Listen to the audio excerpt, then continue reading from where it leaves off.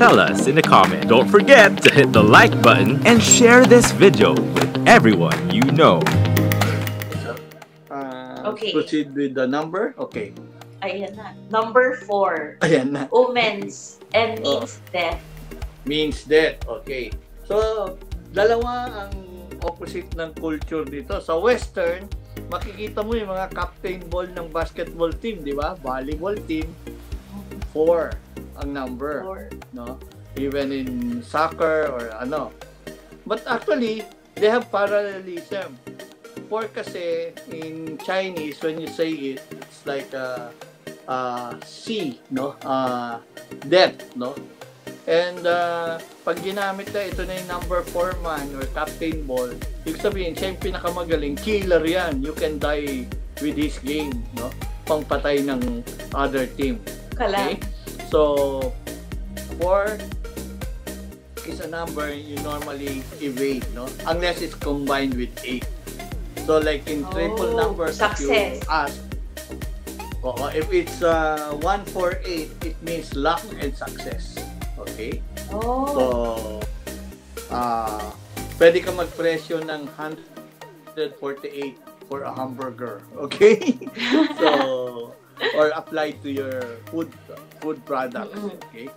So, next number? Number 7. Conflicts. Quarrelsome, violence. Okay. You know, in Feng Shui, there are cycles, no?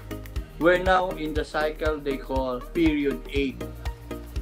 Prior to period 8, it runs, the cycle for that period, for each period is around 23 years in Feng Shui.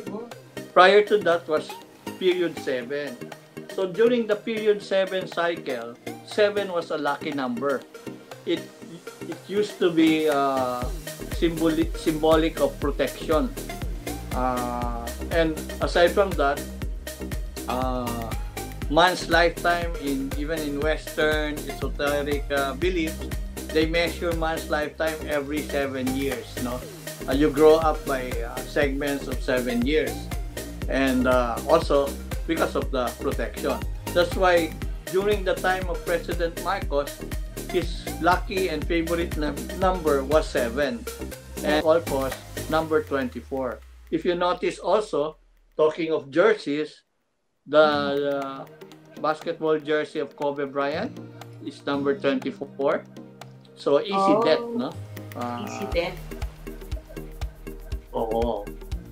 Nag-confluence ang events na he was year of the horse and the year is year of metal rod.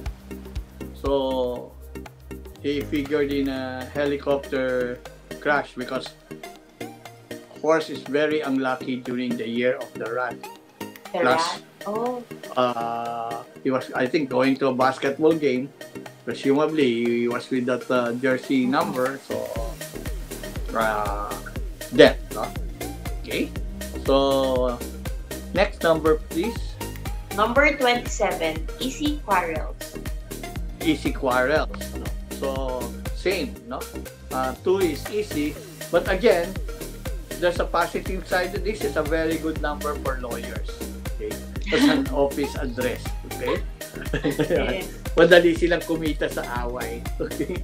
Okay. Next number. Number 34. Forever death. Ito yung ano. Funeral parlor din yan? Oo. Yan. Tsaka columbarium. Maganda rin yan kung embalsamador ka. Yung karir mo, no? Work from home pa, no? Embalsamador ka. May jersey siya, number 34. Okay, so be careful about 34, forever dead. Was worse pa siya sa 24, okay? Oo nga eh. Magandang address na yan pag pinili sa columbarium. No? Yung pili ka nung crypt number 43. Pero wag sa parking lot, wag sa home address, wag sa business. Okay? Sa libingan, pwede yan. Okay? Lot number 43, block 43, or crypt number 43. Okay? Yeah. Next. Ayan na. Address ng kapatid ko, double death. Anong kapatid mo?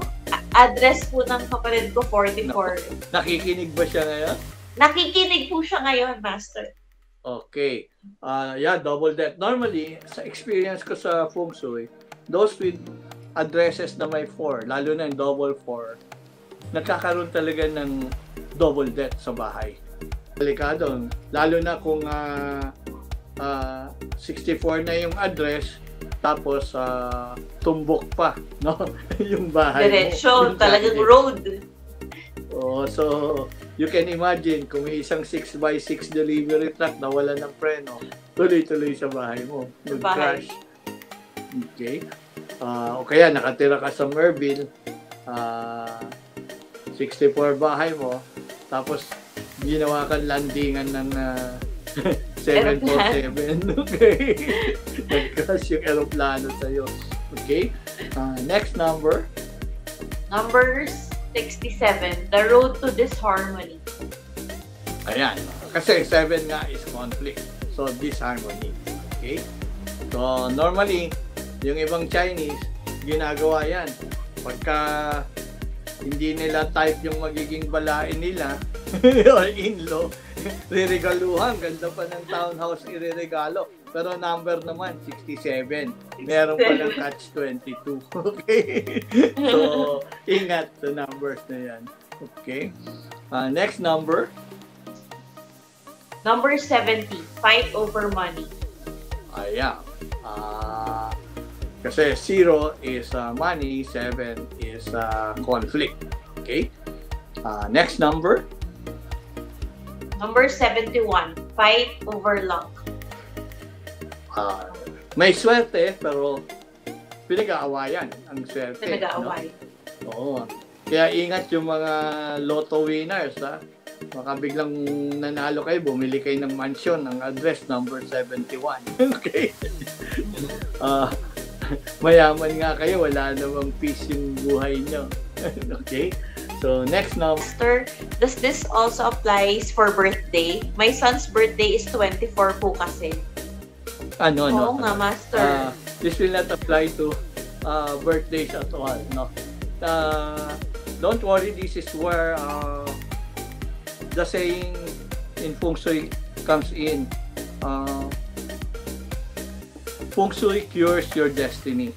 So even if you go to a manghuhula, a tarot, or what, and they say, so and so, you'll be a poor man, you'll be a pauper, or you'll be a prince.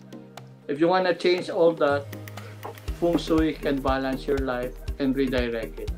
Okay? So, that's it. Any other questions? How about, from Miss Mary, how about 142 and 356 addresses? Tingnan ko yung student ko for tonight. Valedictorian na to eh. Vincent, you analyze. 142. 142, easy death to luck? Or no?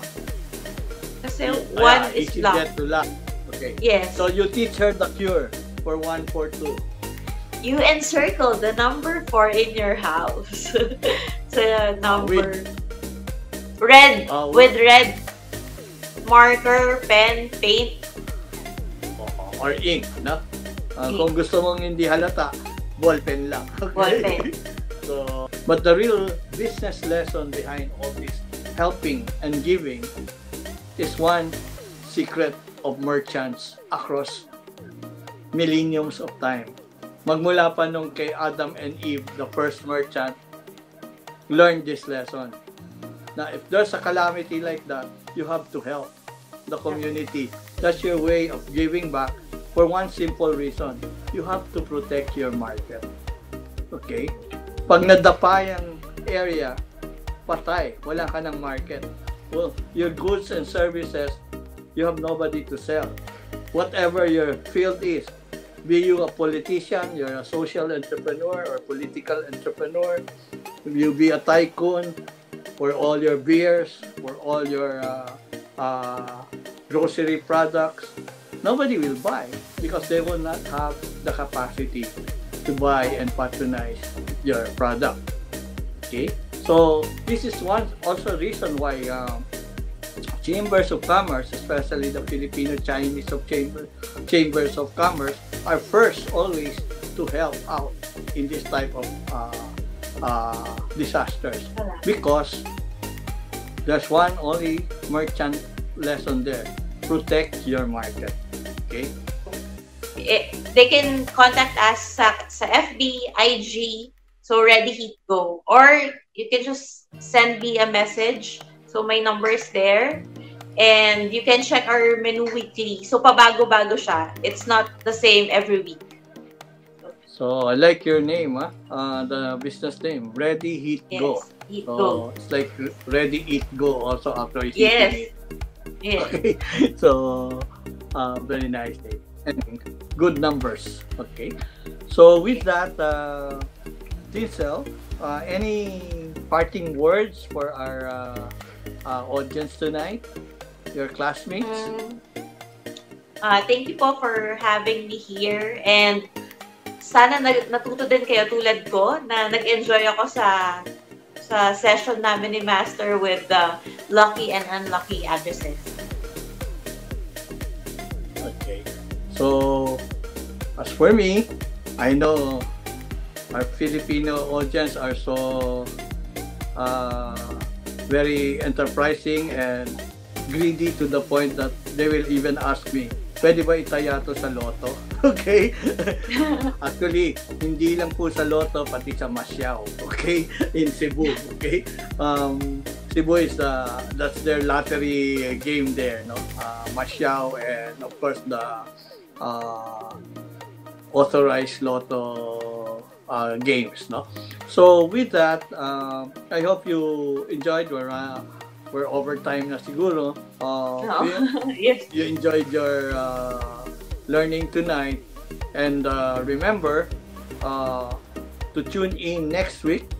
Our lesson will be how to choose a business, and it practically answers what businesses can make you rich using Feng Shui principles. Okay? Stay tuned for the next episode. Only here on Z81 Radio, Manila.